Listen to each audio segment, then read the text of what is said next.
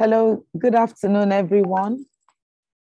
Is Buki on? Good afternoon, Provost. Yes, yes. Good afternoon, she sir. is already. Yes, sir. Yes, sir. Yes.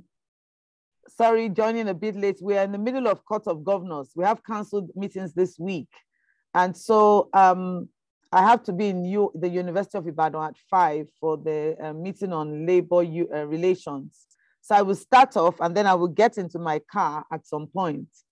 And the deputy provost will, if I'm unable to connect in transit, between UCH and UI, the deputy provost will end this session. But I just want to say that once again, we welcome you all to this session. I wouldn't say all good things must come to an end, because I would say all good things must lay a foundation for something that's going to grow into a bigger tree.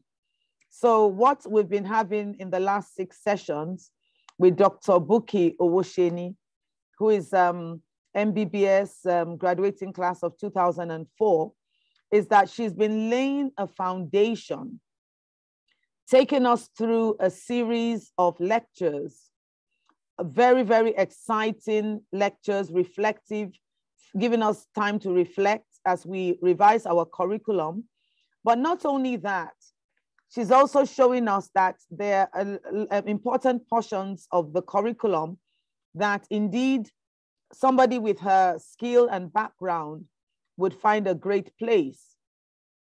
And not only that, she's also revealed to us that even in our biomedical communication center here in the College of Medicine, that as we also activate our academic programs, that we would need her input and her involvement in this process.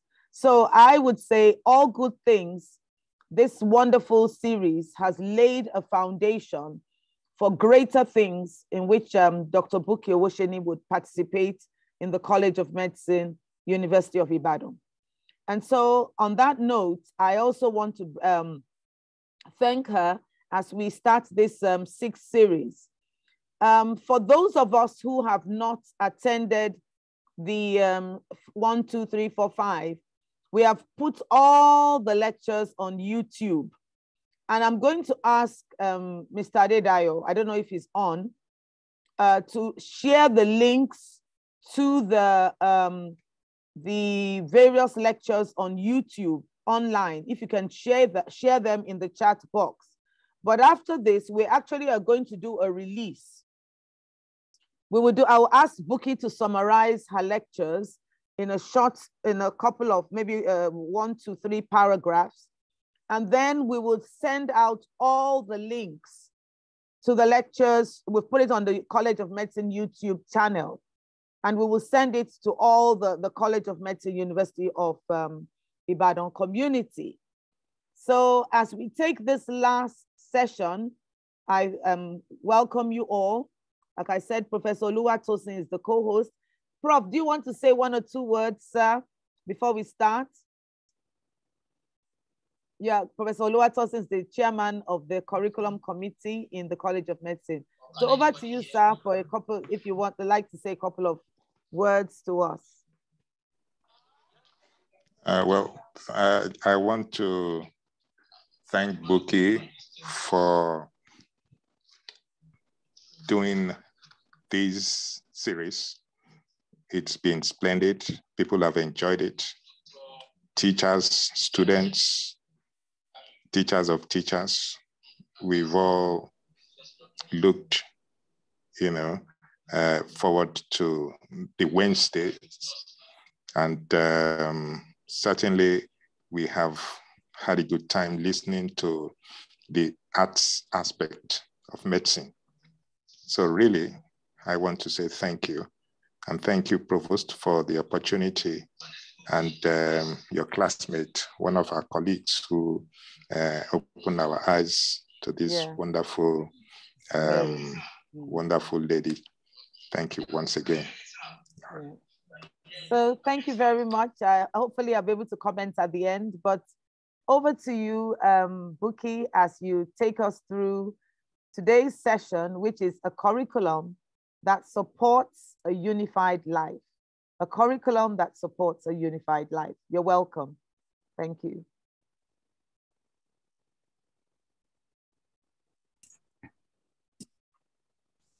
Thank you, Professor Oluwagbadun. Thank you for your kind words. Thank you, Professor Oluwatosin. It's been a pleasure. It's been my honor to just share some of the things I have learned that are a bit separate from my clinical training at UCH, but I feel there is value in the intersection between academic training and the things we learn in other places. So it's been a joy to go through this.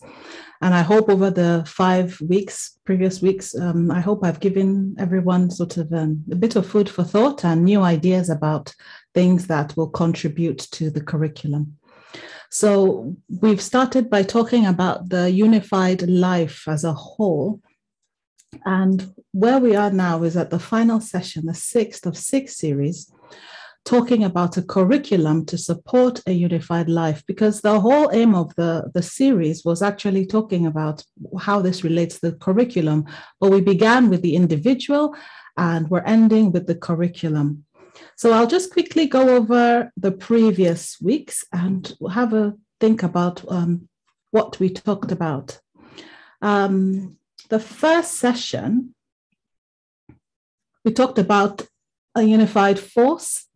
We talked about the whole meaning of a unified self, and it's about bringing all our skills to bear, bringing ourselves to our study as a whole person, not leaving parts of ourselves behind. And understanding that because there's so many things that can distract us and divide us, our attention, being able to understand that all those things belong together and bringing them together is very useful, and it makes us a stronger force in our endeavors. And then the second session, we talked about how the unified self leaves clues. And a major point was that we understood that there are clues about our personality, about our learning styles, found in the intersection between our varied ideas and our varied interests.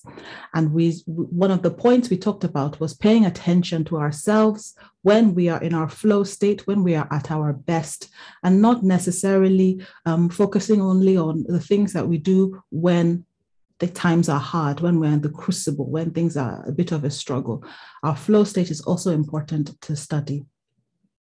And our third session was talking about frames, picture frames, and we used the wood carving by Lamidi Fakeye to illustrate how sometimes the way we frame our stories might be outdated and might no longer suffice. And sometimes, just as Lamidi Fakeye did in his carving, we might need to break the frame. He broke the frame to allow for the drummer, the arm of the drummer and the drummer, and having a drummer within this particular carving transformed the entire picture. So it was worth breaking the frame to be able to bring this story to life. And with our stories and the story of the curriculum, the narrative of our student body and the things that the College of Medicine wishes to achieve across all the disciplines, it might require changing a frame in order to bring a creative vision to life. And session 4, we looked at the artist's tool called the hero's journey.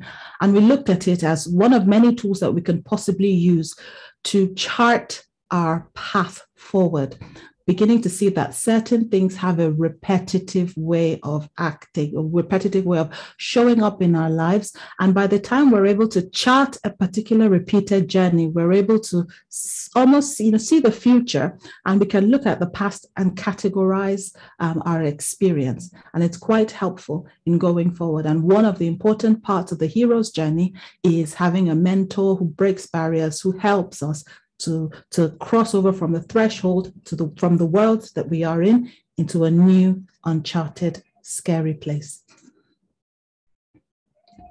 And in session 5, we continued about the unified stories, and we talked about Sigmund Freud's paper, Remembering, Repeating, and Working Through.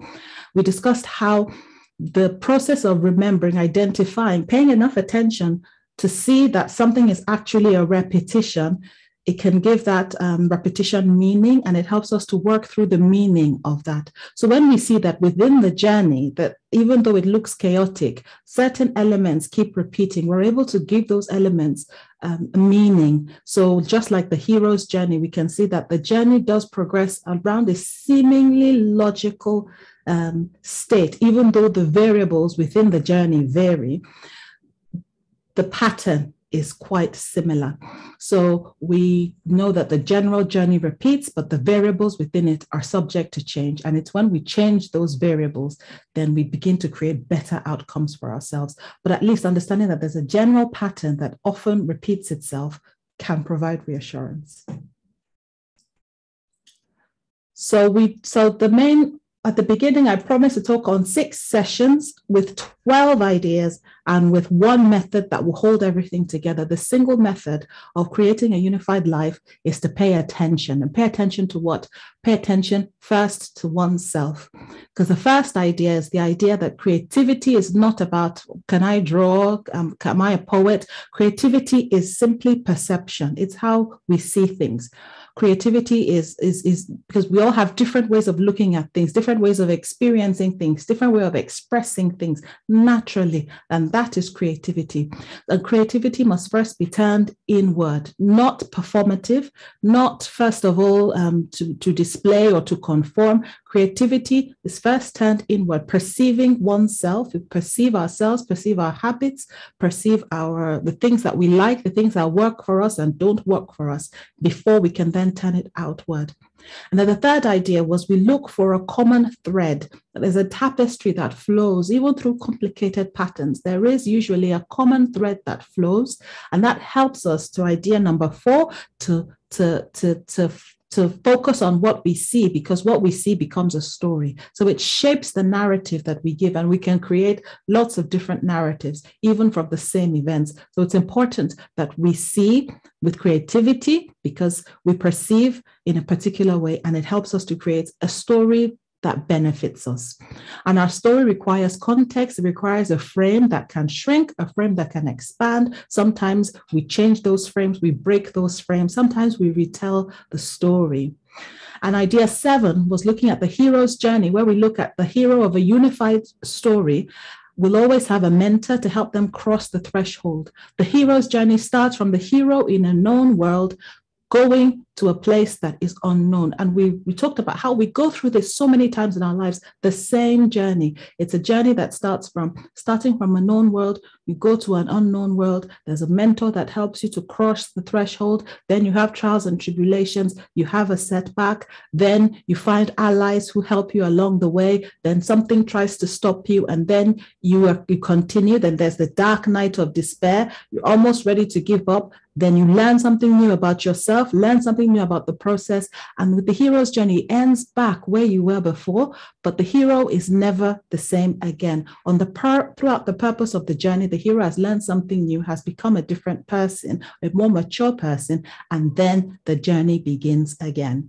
And because the journey always continues, so the journey of secondary school is one hero's journey. You start, you are afraid, you make friends, you experience setbacks, and then you finish secondary school wiser. You're happy about thankful of who you've become through the hardships and the good times, only to get to university, and all of a sudden that journey starts again from the beginning. You start, you don't know where you are, you're confused, you're afraid, and the journey continues. But seeing that it's the same journey, just with different variables, is reassuring, and it helps us to begin to tweak the variables.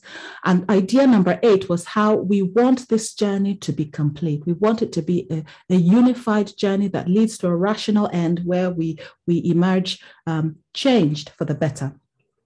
And then 9 and 10, we're talking about Sigmund Freud and how repetition creates meaning. And every time we remember events and we repeat them within that journey, we have the opportunity to change the elements within that journey. So we can introduce variation. So So we can shorten maybe the period of being afraid. We can shorten that. Maybe previously it took us months to find a mentor. Now that we know that the journey is a particular way, we need a mentor. We can look for a mentor straight away. So we can change the variables in the journey, how long each phase lasts, because we know the general pattern of things. So the curriculum, now looking at the curriculum review, it's about supporting a unified life. And there are many, many different models and many ways of looking at curriculum reviews. And most of them start with thinking rather than just jumping straight into beginning to review the curriculum. It starts with goals, it starts with a vision, it starts with philosophy, sort of this is what we want to do, this is what we think, this is what we want to achieve, or it could start with a needs assessment. These are the gaps that we've identified. Start with situation analysis. Before pen goes to paper, there are lots of questions that are asked, and that is why this series of lectures started, because that's part of the process of asking questions before the practical part of really changing the curriculum. And that's what we're already doing. We ask questions, we think about new ideas, we ask, for opinions, there are conversations that happen. And when we do that, we gain perspective. So I like this model, the one with the red circle. It says the first step on that one says gain perspective. And that's wonderful because we talked about creativity as simply being a way of perception, and gaining perspective is a creative process, looking at things in different ways, asking different kinds of questions. And that's what we're beginning with. So to illustrate the point I have for this week, I'm going to call upon the work of this man. I don't know if anybody knows who this is, but this is Cyprian Ekwensi. And he was born in 1921, died in 2007. And we know his most famous works is, he has a vast collection of writing because he started writing as early as the 1950s. And most famous for The Passport of Malam Ilya, Jaguanana, he wrote Burning Grass. But today, the book I'm actually interested in is one of his less common books, and it is People of the City. Now, People of the City is part of the African Writers series. And I don't know if these books, I don't think that they're not really published in this format anymore. But when I was in secondary school, and I'm sure decades before then, these books, orange books, very recognizable, very distinguishable. Everywhere was orange in the literature classes. That was the Heinemann African Writer series. And the first book in the series was Things Fall Apart. Cyprian Ekwensi wrote book 2 in the series, which was Burning Grass, and book 5. It's not ordered chronologically because he actually wrote People of the City before he wrote Things Fall Apart. So he published it for the first time in 1954, but it became part of this series in 1963. And it tells about, it's a story of a musician, Amusa Songo. He's a musician, he's a journalist, and he just lives in this big city. And the city was never named, but from the way they describe the city, we know it's Lagos. Well, he lives in this really big, complicated city. And he lives in this big, complicated city, old city, and it's all about how he navigates his way through chaos to reach his goals.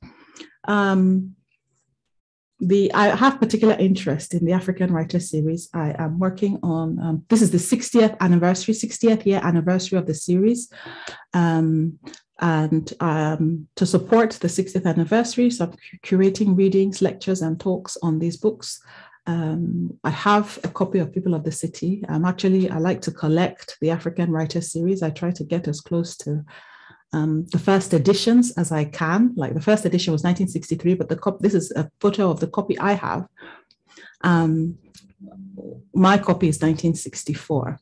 I just like to collect the old books, and they're actually quite valuable. For example, if you check your if you check your storeroom, or you check your father's or grandfather's storeroom, you might find, if you find yourself with a first edition of Things Fall Apart by Chinua Achebe, for example, it will go for about maybe 2 million naira on auction. So these books are actually quite valuable, not just for the money, but also for a part of history. One of my favorite things to do is, like this, my copy now, I look at the book. It was bought by somebody in August 1965. And it was bought in Yaba when phone numbers were merely 5 digits. So it's like holding on to a particular piece of history. So anyone who is ever interested in, the old classics, I would recommend looking at the series. It's actually a fantastic read. So this book was written, and he used this book to explain cities as a metaphor. So he was writing about a man, but he wrote about a city, and he used the city as a metaphor for the upheaval in this man's life. So this man would go through all sorts of trials and problems, and he'd reflect these trials and problems in the hustle and the bustle of the city, the chaos of the city. The man would have, really lovely experiences, and Ekwensi would reflect this again in the lovely experiences in the city. So talking about a city as a metaphor, so I've talked about Cyprian Ekwensi's work in People of the City, and later on, afterwards, I will talk again about how Plato as well, that's a bust seeming to represent Plato, how Plato in his writing about Socrates also used the city as a metaphor. And I'm going to compare and contrast that. We might say, what does the city have to do with the curriculum? What does the city have to do with the person? Are we going on a tangent? But I'll just say, bear with me, it will all come back to the center. So Ekwensi in his book wrote about the city as a place of both love and chaos, both opportunity and struggle. And we can all agree that life is a bit like that. There's opportunity as well as struggle. There's up as well as down. And that's always part of the journey. So the beginning of the book, the quotes he wrote as sort of the introduction to the book, it writes how the city attracts all types and how the unwary must suffer from ignorance of its ways. So it's talking about Lagos, and we know when you're in Lagos, you shine eye. There is this knowledge one requires to survive the busy city. And without that kind of knowledge, one suffers from ignorance of its ways. Why? Because we don't know where we're going. And that's the same thing with the journeys we take, the journey of the individual learning a new skill, the same thing as the journey of someone having to pass through academic study. That's the same thing as the journey of a curriculum, because what the curriculum actually does, it's a very ordered process that helps to navigate through something that probably seems very chaotic to students. The curriculum is wide. The classes are almost infinite. The teachings, there's so many, and it seems as if, can I catch up? But having a particular body of work that holds all these things together in a structure helps to almost deliver people from ignorance. So understanding that the ignorance actually causes a lot of suffering is actually important. And that's, where the curriculum comes in and provides structure to what seems massive, to what seems loud and chaotic and very frightening. It provides this structure that's required. So that takes me to idea 11. Now, when there's a confusing process, there's a rhythm to it. And that is sort of one of the goals of a curriculum review, to bring things back to the center, to the people who it's designed for. The whole process might seem the whole process of study might seem very overwhelming, but having this common core to come back to brings a sense of rhythm to a process that seems not to have any sort of structure, but it does. And it's the same thing as the hero's journey, for example, the way we journey through life. It may seem as if all our lives are very different. Your life is so different from mine. Our experiences are different. You'll say that you are nothing like me. I'm nothing like you. But the fact of the matter is, when we come back to the hero's journey, we see that actually on a basic level, we are going through the same journey. We start out unsure of ourselves. We learn a new skill. People help us along the way. We have setbacks. The arc of the narrative is quite similar. And so it's the same thing, understanding that there is a rhythm. There is a curriculum. There is structure behind this. So there is guidance. So part of the benefit of having this guidance and having this structure means that we can call on other things. So having this curriculum ahead of us, we can look to other parts of these ideas. We can look to, a mentor who's gone through the curriculum, who understands the whole structure of the curriculum better than us, to guide us through the way. So the next slide, we're going to look at I did an audio recording, and that's one of the things I do for most of the African Writer series. I will record the first page. So it's an audio recording of the first page, and it just kind of describes a city. And it's just describing, the highs and the lows of a city.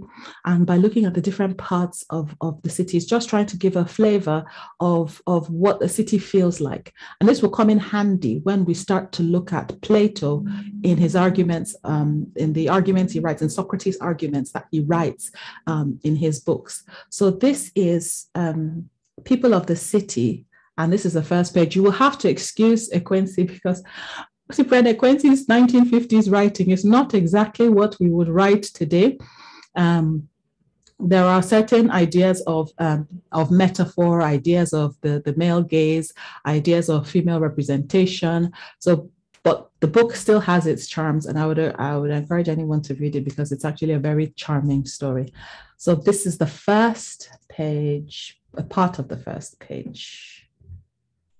Those girls in the famous West Africa.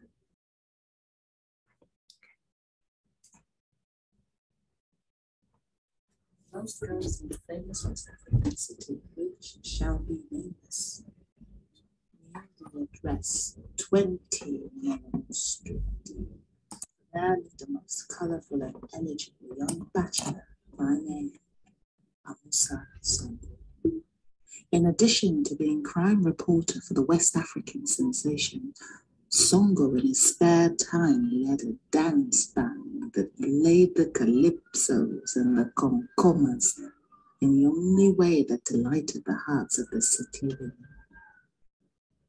Husbands who lived near the all-language club knew with deep irritation how their wives would, on hearing Songo's music, drop their knitting or sewing and wiggle their hips, shoulders and breasts, sighing with the nostalgia of musty nights years ago when lovers' eyes were warm on their faces. Nights that could now, with a home and family, while those who as yet had found no man would twist their hips alluringly before admiring eyes, tempting, tantalizing, promising much but giving little, basking in the vanity of being desired. Women, Songo could have had his pick, from the silk-clad ones who wore lipstick in the European manner and smelled of scent in the warm air, to the more ample, less sophisticated ones in the big-sleeved velvet blouses that feminized a woman. Yet, Songo's one desire in this city was peace and the desire to forge ahead. No one would believe this, knowing the kind of life he led.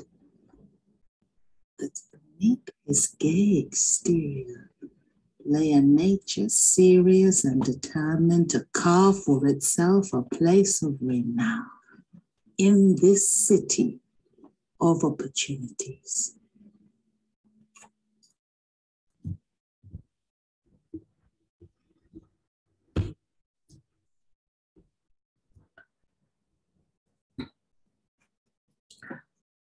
So that was Cyprian Ekwensi's People of the City. That was the first page. So on the first, he describes a very happy man. He plays the music, and it's all about the parties and everything. But underneath his core, he was actually a very, very determined person, living in a very, very bubbling and thriving environment. There was so much going on, and the most important thing to him was the survival in the city, was making progress in the city in spite of all the distractions. And for me, that kind of mirrors life in whatever endeavor we're working on. It mirrors life in the sense where we're trying to achieve a particular thing, but at the same time, there's so many things holding us back. We have diverse interests. He was a journalist. He wanted to be a very successful journalist, but at the same time, he was a musician. He played the trumpet, in a band at night. So these different parts of him warring against each other and all against the backdrop of a busy city. So for me, that's a bit like, it's a bit like UCH. There's so much going on. There's so many parts of us. So many, there's the academic life, there's the hostel life, there's family life. There's so many parts and elements to life, all warring for our attention. And, it's a bit like, being in a city and having to decide priorities again and again. So I'm going to compare that to, said I would compare Quincy's writing to Plato's. Now, and I'm just comparing the city and the way they describe the city as a metaphor. So now Plato's Republic, it wasn't anything Plato said. He just wrote sort of an account of Socrates' arguments. And in the Republic, one of the chapters in it is called Analogy of the City and the Soul. And he used the city to describe a person, and he used the city to describe a soul. In the early parts of that work, he described, in the early parts of that work, he described the city in a political sense. So he said, the city is like a person. These are the different parts of a person. And this is the way a city needs to operate in order for that city to be happy. And he described a person as well. And he said, this is the way a person needs to operate in order for the person to be happy. So he made connections with it. And these are the similar connections that I make with Cipriani Quincy's People of the City.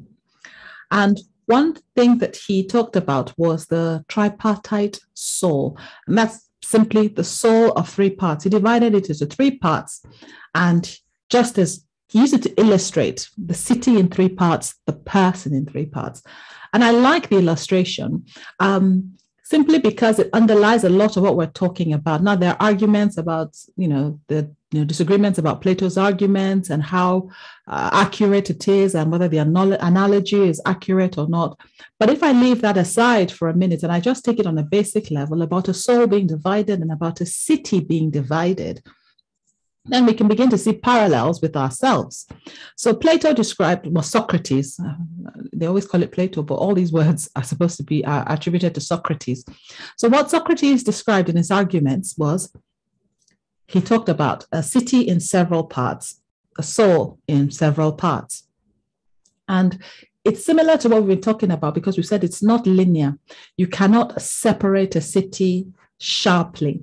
If we remember the Erabo Emokpai's painting, the Yin and Yang, 1963 painting. Let's see if I can find it.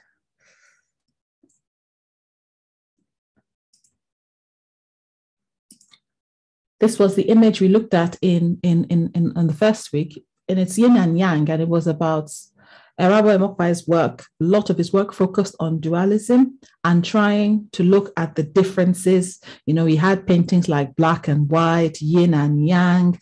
And in yin and yang, he has things that are opposing. There's a blue opposing the red. And at the place where both of them meet, there is actually a different color. There's different shades. There are different hues. Where different things meet, you can't really, the lines might not be as sharp. And there is something to be said, something to be found in the intersection, in the beauty of it. So when you have a city, you can say, yes, a city is in multiple parts, but you can't especially delineate these parts too sharply. A city is not linear. A person is not linear. So the three parts of the soul, which is described by Socrates as rational part and the spirited part and the appetitive part. And when we look at these the different drives and the body and the loves, the virtue, the vice, all within it, we can agree to some extent and say, yes, there are different parts of the body. There are different parts. There's the logical side, the truth and wisdom. There's the spirited part that's covered by emotion and it wants certain things. It's motivated by, honor and courage. It's a very emotional side. And then there's just the appetites, sometimes get us in trouble, but we can't live without them as well. So it's having all these things in balance. And Socrates talked about the rational side as being the kings and the guardians, and he talked about the spirited side as being those are the soldiers, the auxiliaries that keep everybody in check, and the appetitive part was the merchants and the workers. So what's my point with all this? So just like Ekwensi's side, there are many parts to the city. There is the part of the city where Amusa Sango plays plays the trumpet in a jazz band and makes them dance, and they're so excited. And then he's still in that same city. That city, makes people suffer if they don't know what's going on, if they're unwary, if they're not paying attention, if they have no one to help them. It's that same city. So it's the happy city, and it's still the city that, has its issues. So without the unified parts, according to Socrates, a city is not at peace.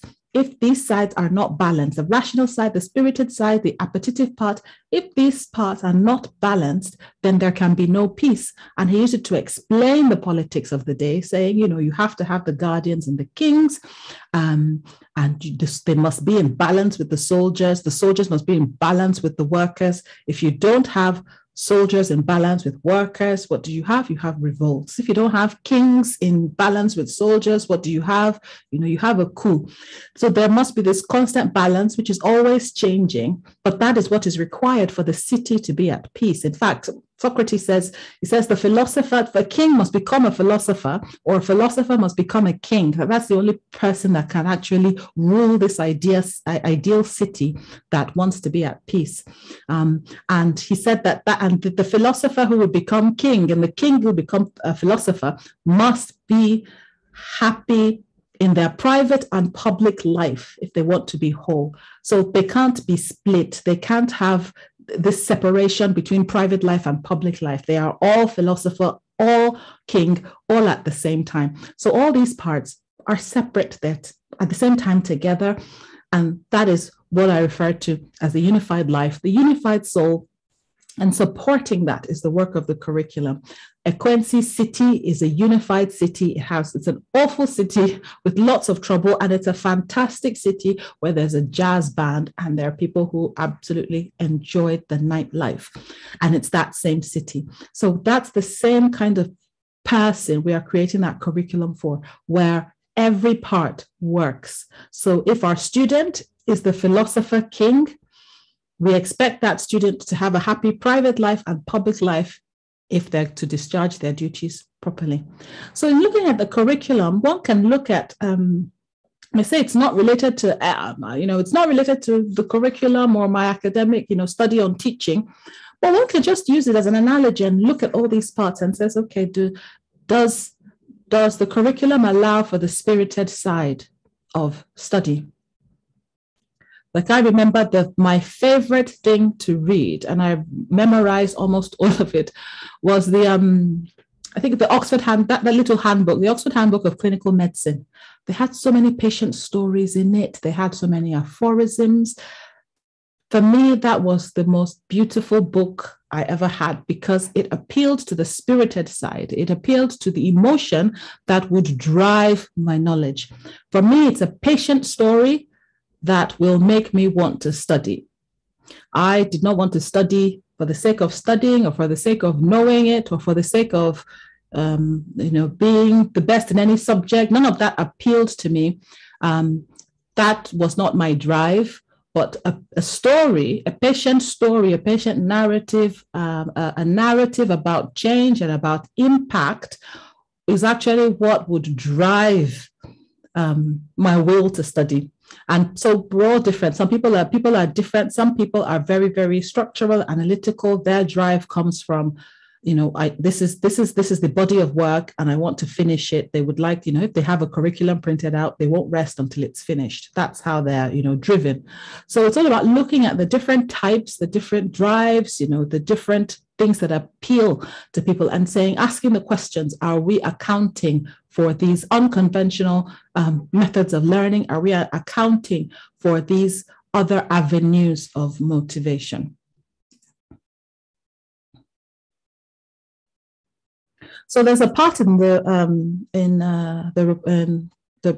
Plato's Republic, which I found very interesting. And it was one of Socrates' students. And he says that here Adeimantus interposed and he was asking Socrates, okay, what defense will you make, Socrates, if anyone protests that you are not making the men of this class particularly happy? So what he meant, the previous argument, Socrates had said, a city described, he described a city, and he said a just city will have these types of classes. You have the ruling class, you have workers, you have the soldiers, and, this is what they need to do for the city to be happy, for the city to be prosperous, for the city to be just. And Adeimantus says, okay, so what if you have the rich? And if something that you're doing, you're not making people of this particular class happy, or what would you do if you're not making the soldiers happy? And Socrates' response was this: he says, our object in the construction of our state is not to make any one class preeminently happy, but to make the whole state as happy as it can be made.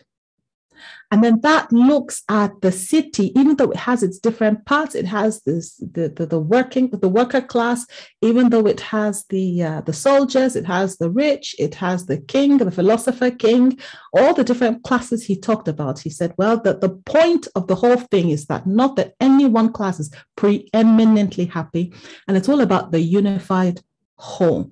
It's looking at these divisions as one thing. And that brings me to the final point. Idea 12. Can we make the whole person happy?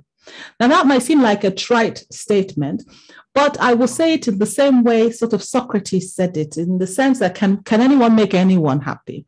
So when you look at the city and you say the city is a happy city, you can't say that, because at any one time, 3 people are not happy in the city. Or, 3% of the population are not happy, 10% of the population are not happy, but you still say, well, overall, the city is happy. So looking at it from that perspective, that on the whole, looking at the whole thing, because give or take, certain parts will have certain ups and downs as we go along. But when the aim is to make the whole city happy, then there are different decisions that can be made. If we look at the city and we say we're focused on the soldiers, because if we don't focus on them, they'll do this, or we're focused on the workers because if we don't, do this, this will happen, or we're focused on the philosopher king, otherwise this happens, then our decisions will be very different from having a vision where the vision states to make the whole person as happy as we possibly can overall. And that just means that when we're reviewing the curriculum, when we're reviewing ourselves, our habits, our interests, our priorities personally, we look at the whole thing. We look at all the interests together. We don't say, for example, I want to start a new hobby and I want to do it for 2 hours a day. The natural thing is to look at all the other parts of you. Will the other parts of me suffer? Will the other parts of me, what will the repercussions be on the other parts? And that's the part of the thing with the curriculum towards a unified self, is the questions that we're asking now and the line of thinking and inquiry we're asking about creativity is looking at ways in which we can review the curriculum while taking into account different aspects of student life. So finally, it's a guiding vision, and it's a useful question to ask. Does this contribute to a unified self? So as we review the curriculum, or as we review personally, review things that we do generally, we ask ourselves, does this contribute to our unified self, or does it divide us even further? How do we take one part of ourselves? How do we take our, our interests and our hobbies? How do we apply it to work or other parts of our lives? How do we merge these things? So that's a guiding vision. And I think that's a very useful question to ask and to keep reiteratively asking, knowing that the goal is for the whole city to be as happy as it possibly can be, rather than satisfying only one part, the student part, the academic part, and leaving the other parts out in the sun to dry. We found that, in the creative process, actually the parts we're ignoring actually contribute to our progress in other aspects.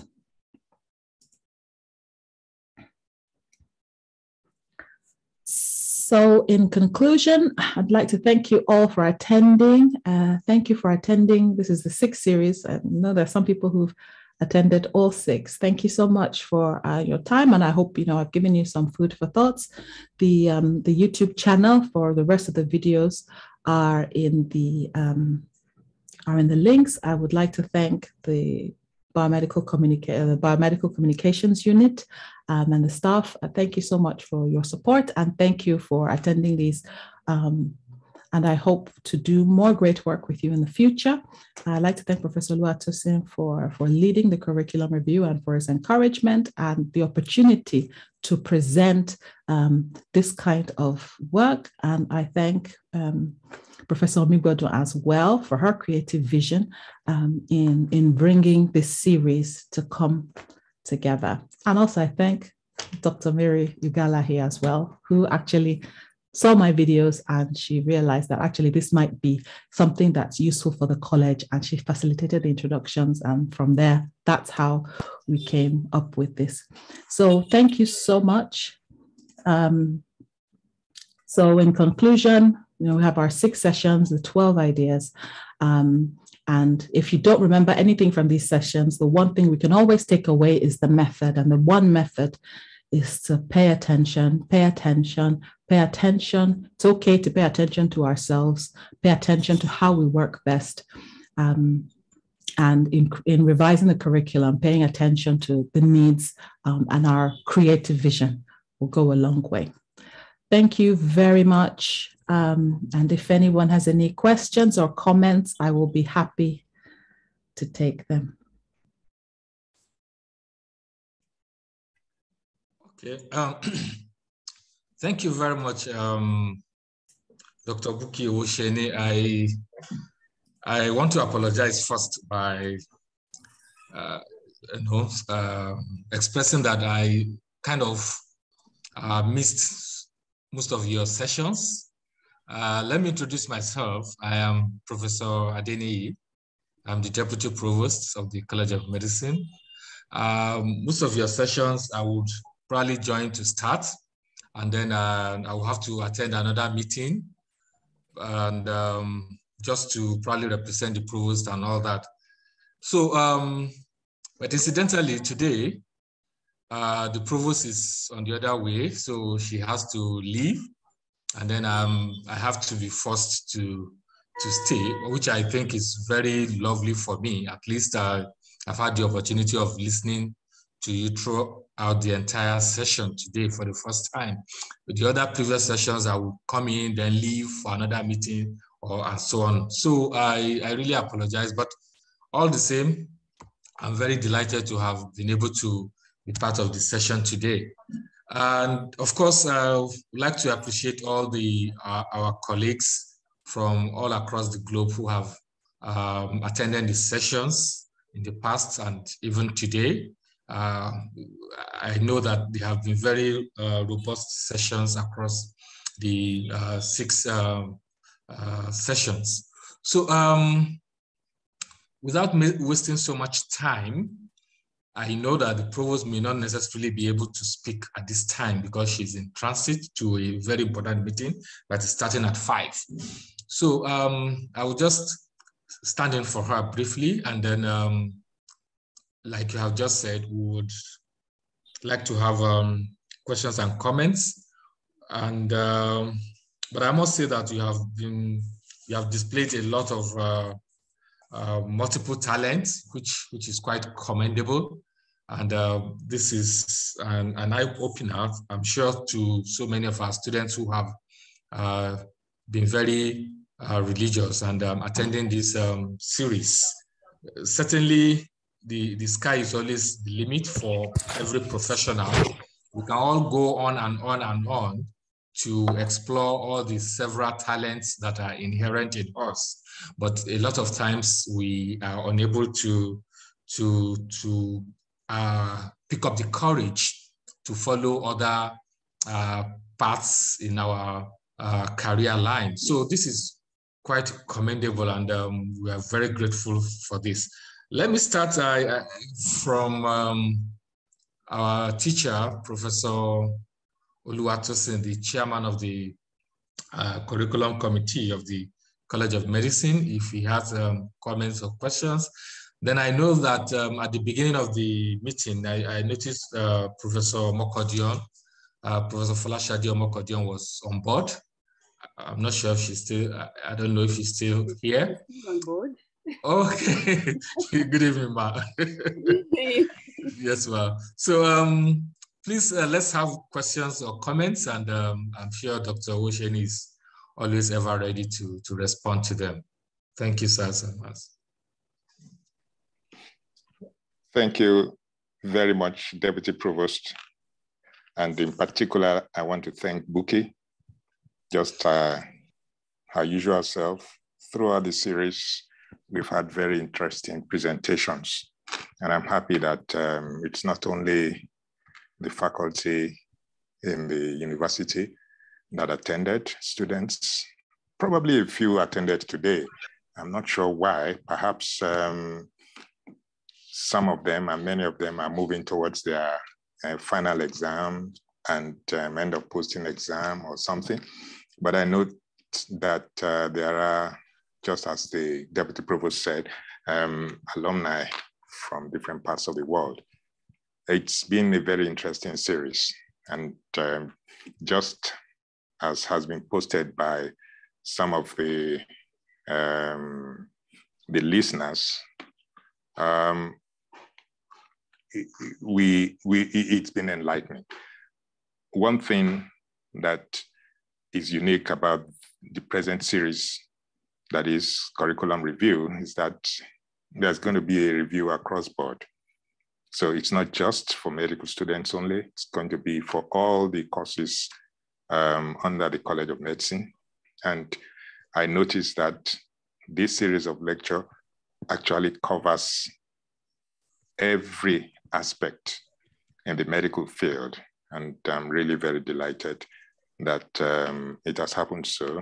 Just as Dr. Odole posted, it is something that tries to put the unified self together, and curriculum, as has been defined, is something that puts a reading that will certainly reduce or remove the confusion amongst the participants, that is the people of the city.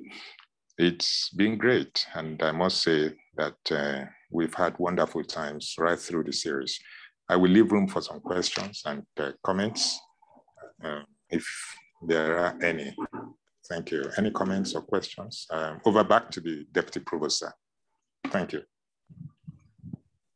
Thank you very much, sir, for your comments. And like you said, I can see Professor Mokodion's hand is up. So over to you, ma'am. Thank you very much, Deputy Provost.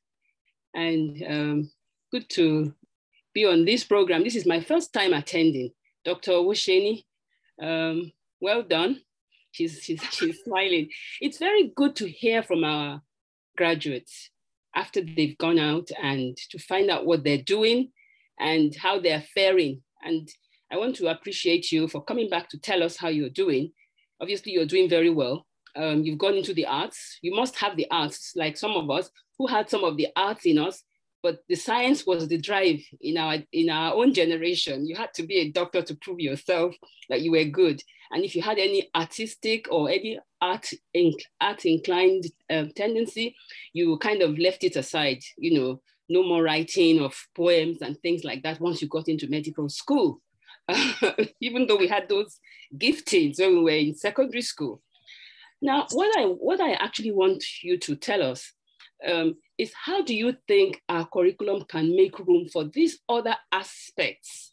Because you've given us about the city and how the other aspect, the rational, I remember that one. I can't remember the other two aspects like the soul or something. You know, how can the curriculum, apart from us, what we do as didactic lectures, even practicals, sometimes even tutorials and things, what else can we do to take cognizance of these aspect of students' lives and needs. And, I've seen, there's one of our students recently, in the last 2 years, who has gone out there to do some exploits. I took him to CNN. I can't remember, Imoye or somebody like that. I remember him as a medical student. And we have such gifts among our students, which are not necessarily medical, but they are an expression of the gifts that God has put in their lives. How can we help our students to build on these giftings that they have, as well as being doctors? Many years ago, you had doctors who were gifted pianists. They used to play various violin and all of that, and they were still good clinicians. So we would like to groom holistic doctors, more holistic doctors, not so much purely academic and, academically focused only, but would be able to develop other areas of their lives. What specifically can you give us as examples of how our curriculum can be modified to take this in and to help us for future generation of students? Thank you very much for your presentation. Thank you very much, Professor Mokodian. Thank you for attending. It's a very good question, and it's a vital one. It's so important that the arts are not left out. I remember my first medicine posting. I can't remember. I had my first posting, one clinical posting, and the first patient I had was told we were all assigned patients to clerk, and she said I was supposed to clerk this person. So, we all left. I came back in the evening, ready to clerk my patient like a good student. And I got to the ward and she was there. She had cancer, renal cancer. It had metastasized. She was very, very poorly, in a very bad way. And she had a kidney dish next to her, and she was just coughing up blood into that kidney dish. And I greeted her, ready to try, my naive way to try to ask questions, nervous. And she looked at me and, she said, "Doctor," the way she thinks every medical student is a doctor, "Doctor, am I going to die?" That was the first question I had. And I'm 19 years old. How do I answer that kind of question? Did my education prepare me to answer that kind of question, to deal with that kind of question? And these are the kinds of things that the curriculum can decide. We need space for this. And arts is an excellent way of processing this. Because if I'm left alone to deal with a patient who is telling me, "Am I going to die?" and I have no help to process, I'm walking into grief. I can't help her through grief. And I can't even reflectively discuss that grief, because the questions we're supposed to ask is, what's the insertion of a muscle and differential diagnoses. So the curriculum has room for the other parts of the experience. Now, regarding things like the arts, I'll say UCH was fantastic for the arts, with Symphonia that's still running. It's a wonderful organization.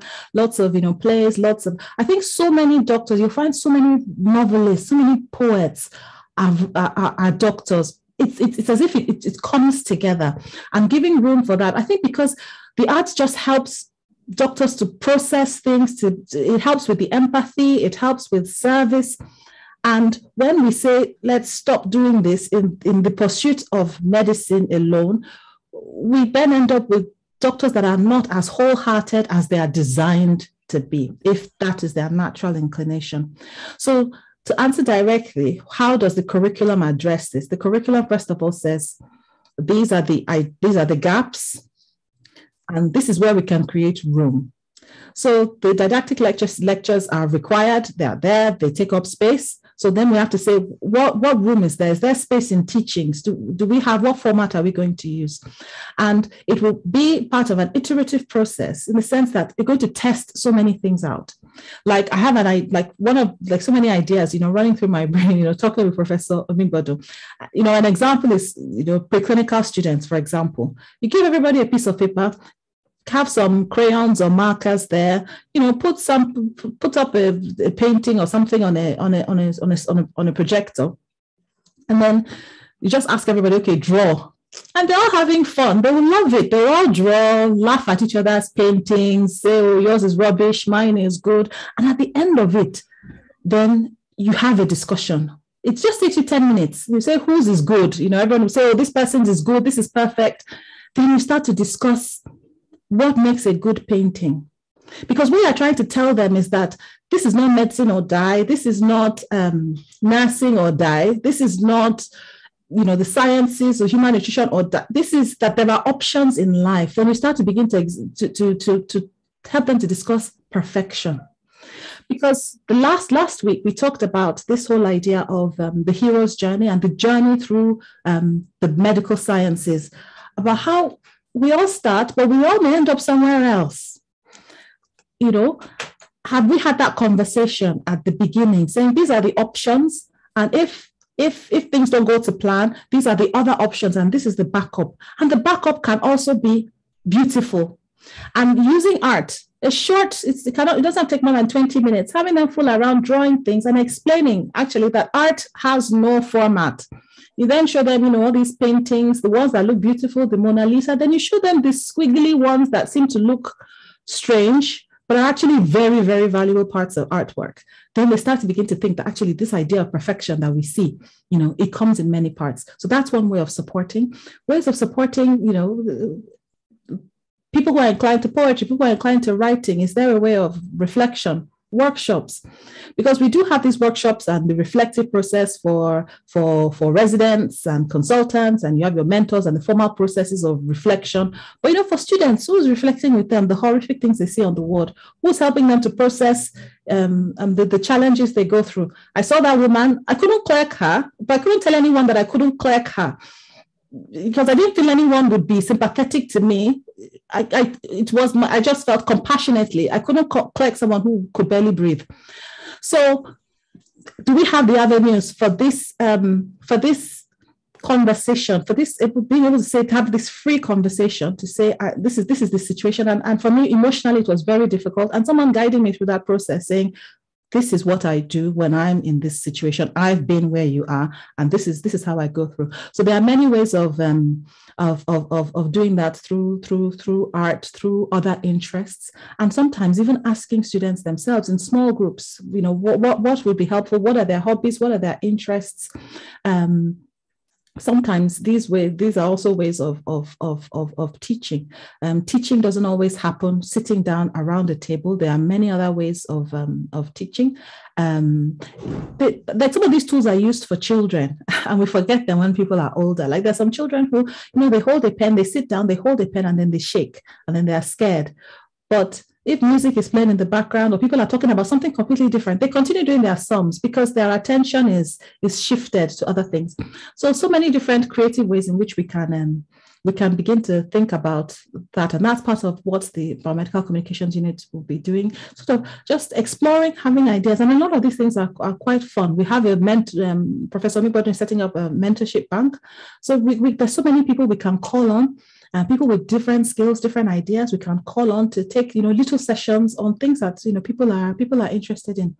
I mean, if you said we want to have just a fun workshop, somebody talking about urology, for example, the connections between urology and making a cake, I know exactly who to call. You know, call Bimba Bolariwa, and she'll give us, she'll teach, and whatever she teaches, we'll remember, because she's connecting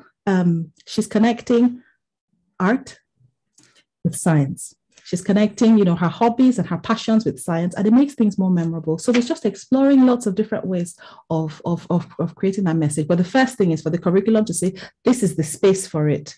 There's room, and maybe the room is in teachings, and you leave sort of a placeholder for creative exploration. And then we experiment and iteratively we work through it. Thank you very much. Well done. Thank you. Well, thank you so much, Dr. Owusheni, for responding to those questions. Let me quickly also add a few points that I know. I know that over the time, for instance, in the past, within this short time that we've interacted with students at this level, we have noted, for instance, it's a little bit of disturbing trend whereby students not even able to communicate appropriately with members of the faculty.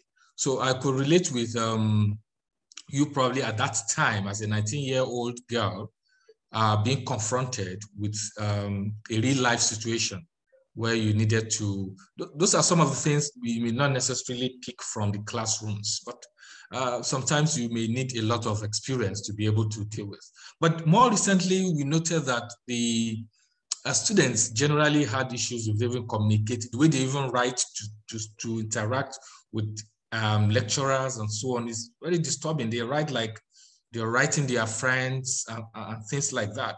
You know, so we thought that really, and one of the reasons, I mean, I remember at one of such moments, the provost was making reference to your series that, you know, a lot of issues about have degenerated a little bit, and we know that students have even difficulties with communication, simple communication, even with members of staff, not to talk about dealing with real life events with patients. But apart from that, we also know that, I know very well that the curriculum as it is, and I'm sure those who are involved in the curriculum review for various programs will readily agree to this, is the fact that we see each of the curricula of, I mean, most of those curricula of the different programs has already filled up completely. And you really wonder if there's actually any room for any additions of anything, you know, even though while we keep understanding world more, we notice the need to have several other parts of life incorporated into the curriculum. But the thing is that whatever we do, and no matter what, the day does not change from 24 hours to 36 hours. It does not change. And that essentially may never be able to change. So what we need to do is that what's the bother here is that, okay, while we think we'll need to address some of these innovations or creativities into the curriculum, then you want to begin to shrink the already existing ones. I mean, something has to give way, except if you have noted that there's a time when there's somewhere in the curriculum where there's space that has not been allocated, you know. So it's a little bit of worry, and this, well, it's at some point we don't envy those who are really involved in the review of curriculum. There are so many other things they want to bring in, but really they have a lot of space constraint. Now that probably will now give room to the need to probably look at other opportunities to begin to bring in this additional input into the training of a total student. For instance, I know that, again, we've been talking about, we have a committee that we call the Student Welfare Committee. And we've been talking about how the committee is over very soon is going to take over, probably trying to harness all the other skills that students have. We recognize, as a matter of fact, Provost herself has several other skills. She can play. She's multi-instrumentalist in herself. So, and those are the kind of things she wants to encourage, to ensure that every skill, if a student is good with tie and dye making, a student is good in shoemaking, a student is good in playing this music or things like that, she wants to harness all of those ones. They are never meant to go down the drain in the development of a total student. So maybe part of what we were not thinking about, of course, the curriculum is going to pick whatever is possible, but whatever, I mean, in the case of constraint in time, then we will now begin to look at other opportunities, other evening times and so on, where such skills can now, I mean, the students can be brought over to display. For instance, we had a program I think a week or less than 2 weeks ago, where we honored a retired first head of department of hematology, Professor Lucio Lizzato, who came in from Italy. And at the evening of, that we had a reception evening for a cocktail for him. We got students who performed. Apparently, many people who were at that event thought we hired a band. We didn't hire a band. They were just students. They were postgraduate students in the College of Medicine abroad. They performed, they played the guitar, played the keyboard, and sang. They sang all through, not replacing any tune or music the second time. Several, lyrics they were putting out there, and that was it. So, we have, for instance, we also talk about students writing. We're talking about students coming to write our news items. We have a lot of programs in the college. So we want to encourage now, we're going to begin that program very soon, to have students constitute themselves into writing clubs. They have writing clubs in their hostels. For instance, if you go to APH, you see the wall lined with several notice boards where students write. That's writing for their own peers. But we want to have them to begin to write news items for the College of Medicine. And we are working on that, and that is going to come on board very soon. So there are a lot of opportunities to develop students, and I believe that that interaction between medical sciences and the other sciences, many other sciences or arts or humanities, when they come together, then they bring the best out of every individual. So I agree completely. So do we have any other comments, questions? Yes, I'm just reviewing the comments, and I say thank you to Samuel Ajayi, who says I should have a look at the yearbook to feel students' dispositions. I will certainly do that. I know part of the ethos of the college is that free flow conversation between students and the college. Is always important to be listening. Sometimes the conversation might not be verbal; it might just be having an ear to the ground, hearing what they are saying. So thank you for that suggestion. We can have creative societies. Professor Omokajian says we can have creative societies in the college, which could meet in the evenings or weekends. Yes, absolutely. And especially knowing that that is encouraged by the college might even make some people who are a bit, worried about it. It might encourage them, because sometimes they might think they're doing something wrong or that they're being distracted, but knowing that the college actually encourages, recreation, it would be really helpful. Thank you so much, Dr. Osheni. So, distinguished senior colleagues and colleagues, and students, any other questions before we close this session, which is incidentally the last of the series? We cannot thank Dr. Osheni enough, but I don't want to go into that now because I don't want her to go just yet. So, any other questions or comments? All right. Like has been mentioned, please take advantage of the videos that have been uploaded, and we're going to do a release and attach all the links again for individuals, including myself. The ones I have missed, I can go back on the YouTube and watch, because this is really very, very great. These are the kind of education you do not get really from classrooms, and they form part of what makes us what we are in the journey of life. So thank you so much. So please, ladies and gentlemen, let's take advantage of the videos. They are right there on YouTube, and I've clicked the links that Dr. Osheni shared. I've clicked all of them. They are all working, and so please, let's take advantage of that. Well, so in the absence of any other comments or questions, sincerely, I don't know how we're going to thank you, Dr. Buki Osheni. It's very intimidating what we have rolled out in 6 lecture series. And the reality is that if we are going to quantify this into monetary terms, it's definitely something we may not be able to afford.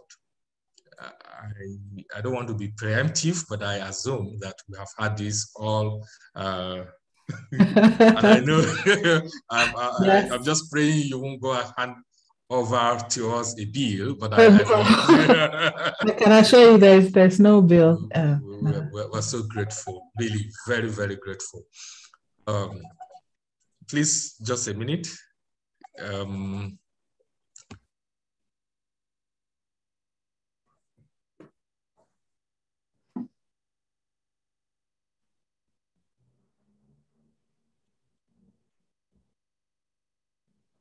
Okay,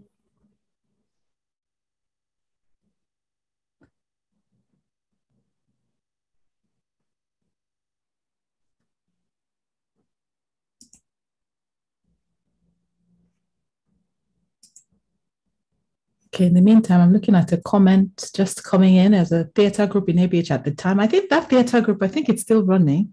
Yes, the Fantastic Theatre, so much theatre going on in ABH. I'm so sorry, a call came in and so I'm so sorry about that. Okay, so you were saying something, Dr. Osheni? Yes, I was just referring to a comment about theatre in ABH. Okay. That the celebration required for the arts may help in learning by the students. It's just a very interesting comment. Yeah. Yes, absolutely. Yeah. All right.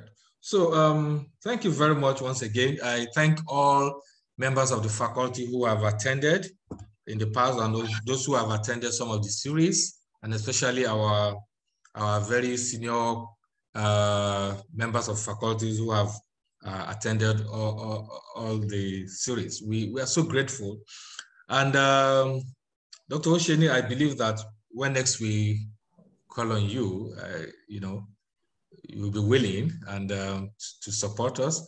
I believe there will be so many other things we'll need to do going forward. Like you mentioned casually at some point, you mentioned the Biocommunications Center of the college. That's one unit that is undergoing a very heavy revamp. And I'm sure in the next couple of months, there's going to be a totally new center where we're going to have a highly digitalized center. We are working on that, God helping us. So I believe, in the very minimum, something will come up where you will, be able to assist us with a lot of several issues related to what you do very well with your medical practice. So do you have any other things you would like to say to us before? Not just thank you very much to everyone. Thank you so much for attending the sessions. It's a pleasure. Thank you so much, Dr. Osheni. God bless you. We are so grateful. Thank you. Please, wherever we are, we can switch on our microphone and let's give her a round of applause, please. Well done, Dr. Osheni. I'm just I'm going by Bodija Market. Plenty of traffic. Oh my! Thank you, ma. Yes, thank you so much. So we look forward. Like I said, we are really looking out to our alumni around the world to come on as faculty and as adjunct lecturers to come and work with us. And I know that we have you there, and we'll be working on that issue in the next couple of weeks. Thank you so much. Thank you, everyone. Thank you. Thank you. Bye-bye. Thank you very much. Thank you. Thank you. Thank you, Buki. Bye.